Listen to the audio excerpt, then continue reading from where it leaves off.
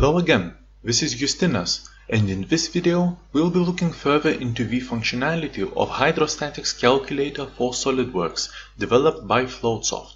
If you just got here, check the link below the video to watch the first part of this tutorial. The last mode in our list, the simulation mode, helps you find the answer to a seemingly simple practical question.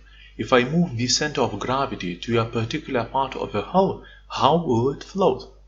In the essence, this mode will check the location of the center of mass that you entered in these fields over here, and try to adjust the heel and trim angles as well as the draft until these 2 points converge on top of one another within a reasonable error margin.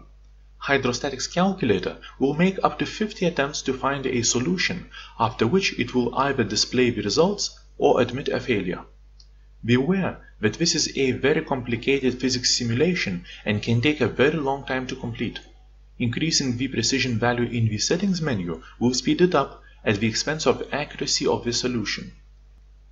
In this example, I will set the center of gravity a bit closer to the stern and the port side, as if to simulate a crew member walking to the railing to do some fishing. Let's see how the boat will behave.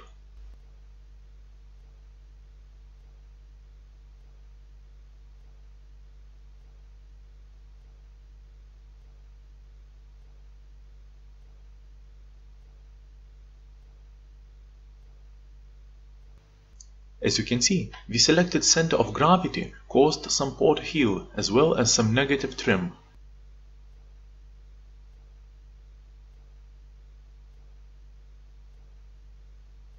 You can use this mode in a similar way to check the impact of a specific cargo placement, design ballast tanks, and so on.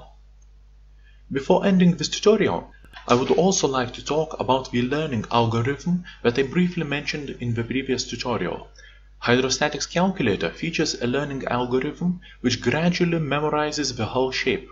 While the first few operations might be a little slow when you test the hull for the first time, you will notice a definite improvement in performance with each subsequent operation.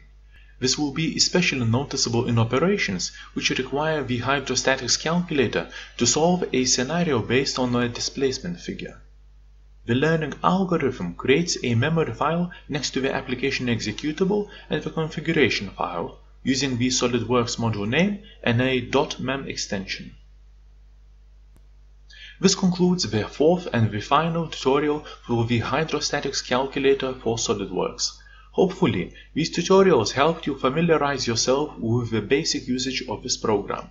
The application possibilities of Hydrostatics Calculator are vast.